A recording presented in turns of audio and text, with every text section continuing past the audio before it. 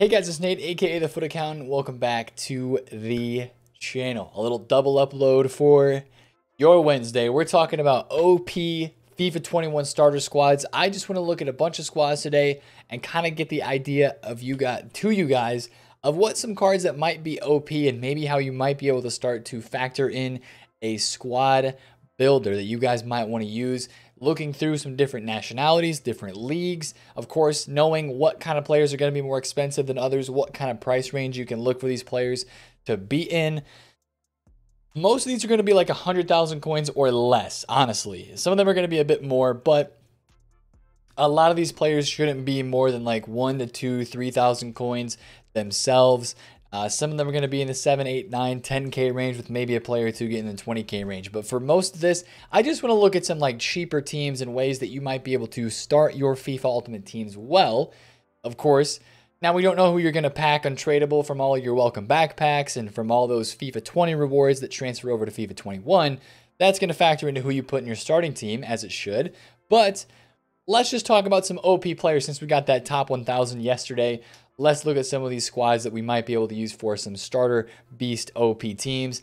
I like this one a lot, and there's a lot of reasons why I like French, right? Because French is always a nationality, gets a lot of special cards, and it's very easy to upgrade almost every single French position in FIFA Ultimate Team. There's always a better French striker, midfielder, defender, or goalkeeper even than what you would have in a starter squad. So it's almost just like a plug and play, and that's a big part of making a starter squad in a new FIFA is thinking about how can I upgrade this squad? Am I going to have to upgrade 2 or 3 players at a time?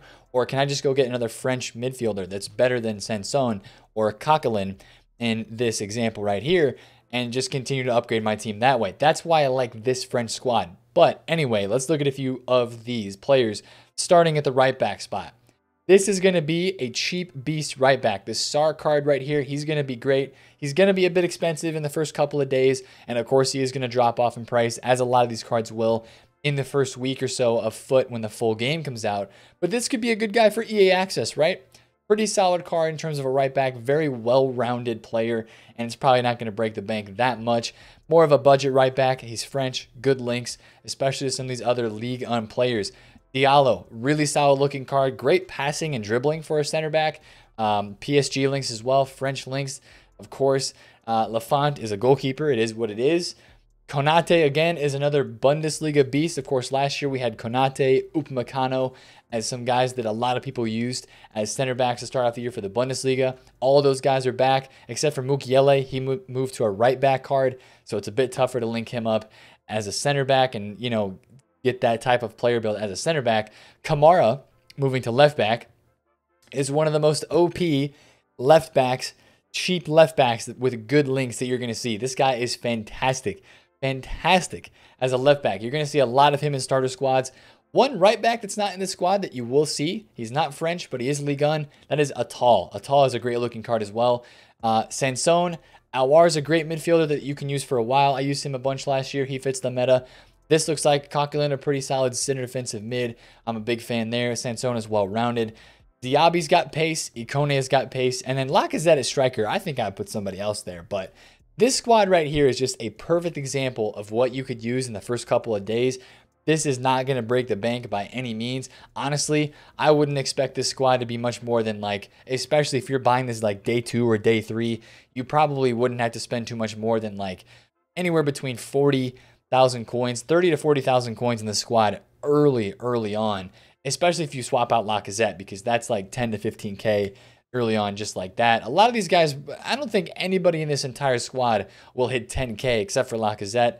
You know, Aouar, Kamara might get decently close, Sar might get kind of close, but most of these guys are going to be in the 2,000 to like 6,000 range, which is not terrible for a starter squad right there. That could last you a couple days. So, and again, I like this because it's upgradable very easily. All right, let's move on to the next one. Here we have a little bit of a hybrid scenario with La Liga, Bundesliga, and Premier League. These 3 guys right here, Zakaria, Akanji, and Mbabu, that's going to be a triangle of dreams. And Klosterman is a card you're going to see a lot in some starter builds. All of these cards, again, great starter cards. I think Zakaria is going to be overpriced. I think Lucas is going to be expensive. We're talking 30,000 coins for probably this card during like the first week or so for the lack of right wings that are in the Prem. Brazilian links. Of course, we have Bale now, but he's going to have a once to watch card that's out for the first little bit. So first couple days, Lucas is going to get expensive. Gabriel Jesus is going to be expensive as well because he's kind of like a second tier striker in this game. You know, the first guy you might start with in this position would be Richarlison, right? Richarlison with the 5-star weak foot. Then you might upgrade to Gabriel Jesus. I think this card's going to be 50, 60,000 coins. As a Brazilian striker in the Prem, getting a little bit of an upgrade from prior year as well. Vinicius is not going to be super duper expensive because he's basically just all pace and skills. Llorente is going to be pricey, probably somewhere around like 15K, I would think, maybe even 20K. That's a fantastic looking card. And then this is a sleeper left back, man. I really like that Renan Lodi card. He looks meta to me, looks like a nice upgrade on that card. And I think a lot of people are going to like him and use him inside of FIFA 21. So I like this squad. It's a bit more expensive than that first French squad that we looked at. And again, the only downside to this is if you're going to upgrade, you're really limited in terms of, for chemistry reasons, how can I upgrade this squad? If you do go ahead and look around, it's going to be kind of hard to just plug and play new players, new guys in the squad. But this is pretty solid, right? Not bad at all. We go again, another Bundesliga squad. I'm going to be honest, boys. If you're looking for like a legit starter squad under 100,000 coins and you're going to leave that squad there and eventually sell it and then just upgrade with more coins in the future, Bundesliga, La Liga are kind of the way to go. I mean, everything that's Premier League, that's French, that's Brazilian is probably going to be overpriced. This squad right here would be a value type squad because Rashica is not going to be expensive. Bailey's going to be a little bit expensive just for his pace. Same with Bellarabi. The players that I would be the most worried about in this squad would be Davies, Klosterman, and Zakaria. And Babu's going to be expensive for a little bit. He'll die down. Davies is going to be pricey though because he is going to be a top 4, top 5 left back to start off the game in terms of meta and in terms of just OP ability in game. This guy is going to be expensive. That's the only thing I worry about. Other guys that you could use instead of him if you're truly looking for a starter squad would be Nico Schultz and Philip Max as left backs in the Bundesliga. Those two would be perfect to slide in here to make this a truly cheap starter team right here. But again, Sabitzer is a great card. I used this lamer last year at the start of FUT. He was fantastic. He was great. And Rashica fits the meta. 5'10", he's a little bit shorter, good dribbling. What's his weak foot? It says he has a 4-star weak foot. So I know we've had issues with the skill moves and the weak foots being uploaded correctly so far, but I think that one's going to be correct. And that's a good looking starter striker card right there. Of course, I love the defense. This Tapsova card is interesting. Not the best to link, but if you've got a full Bundesliga squad, you might be able to fit somebody else in there on a decent budget. But I like this squad. This is a really good starter Bundesliga team, in my opinion. That's one that I honestly am considering shooting for. I might get rid of Sabitzer and put somebody a little bit more attacking. Honestly, if I'm going to run like a 4-2-3-1 or a 4-1-2-1-2, I might put a center attacking mid or even like more of a second striker here so that I can get somebody more attacking, as I've already got 2 center defensive midfielders in that squad. Now let's move on to another hybrid, incorporating some Serie A and some La Liga. A couple leagues we haven't seen yet. Morales, great cheap beast. Ansu Fati even looks solid as a cheap beast. Tonali is a really good looking card as a non-rare. Just watch out for this card. Good for SBCs this year and going to be a good starter card. And this is one guy that I want to point out too, Bruno Perez. And you might be like, yo, what is that logo? That logo right there is the new FIFA 21 logo that we're going to be seeing this year for Roma, because Roma lost their partnership with EA Sports just like Juventus did last year. So we don't have Juventus. We have Piemonte Calcio. We don't have Roma. We have Roma FC in FIFA 21. So that is the Roma FC. Probably going to see, I don't know if they're going to do white shirts for Roma, if they're going to change up the shirt color or whatever. But we won't have the official licensing for Roma. And I was confused when I saw that. But Bruno Perez is a solid right back. I don't like this back line. I don't mind this back line that much. Again, there's the Nico Schultz.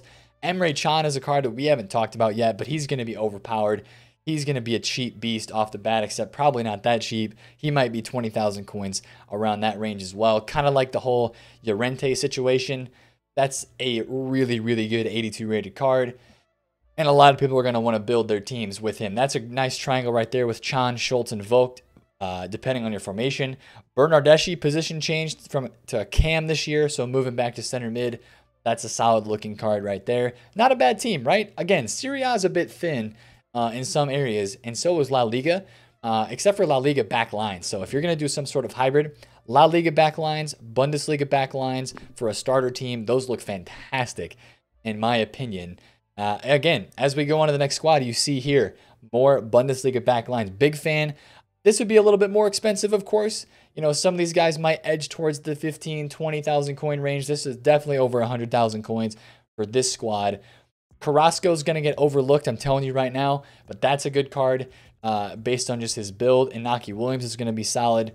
We've seen a lot of these others, but Lucas Hernandez with a downgrade, Boateng with a downgrade, might make those players cheaper this year and a bit easier to get into starter teams. Now, of course, just be careful with transfers and stuff.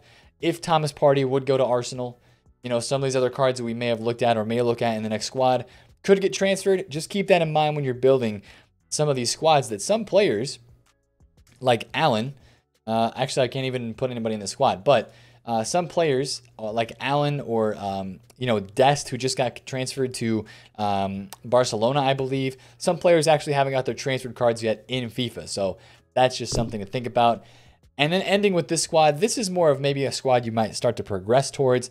This one's going to be a bit more expensive, but I wanted to throw some of these OP players in here that people are going to start to get in right away at the start of FUT. Gabriel Jesus again, Richarlison, Sissoko, and Ndombele.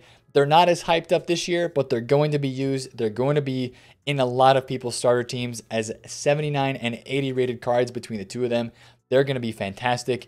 Eder Militao, Diego Carlos is going to be OP this year. Again, more hype around his name just because of his publicity from last year in FIFA with Diego Carlos in his road to the final, Europa League card, and his team of the season.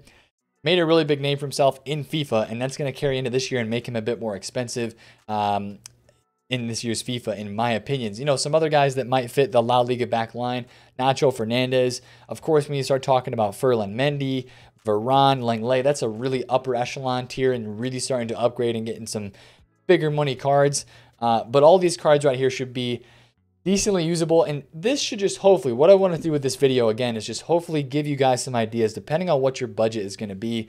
You know, maybe you're looking at this sort of team for a starter team, or maybe you're going to be opening some FIFA points, or maybe you get lucky in one of your pre-order packs and you've got, you know, 50, 150, 200,000 coins to splash on a squad that you want to. And then you're looking into more players like this. So I just want to kind of give you a preliminary video today looking at some cheap starter squads that I've made and come across, and just kind of talk to you about them, because there's a lot of sick players out there, right? If we go and look at some of these ratings, there's a ton of just beast players that are in here, right? Even Ndidi is a pretty solid looking 84 rated card that you could start off the bat with and do well with. Even some downgraded cards. Fred is a card this year that looks pretty freaking good. Giovanni Lo Celso is not bad as a Premier League midfielder. I think is what I have this sorted by right now. So get in the database, start messing around with some concept squads and FUTBin, depending on how many coins you want to spend on a team. Find that balance, right? I want to spend this much coins on a team and this much on trading. You know, maybe it's 70% trading, 30% team if you're not going to play the game that much.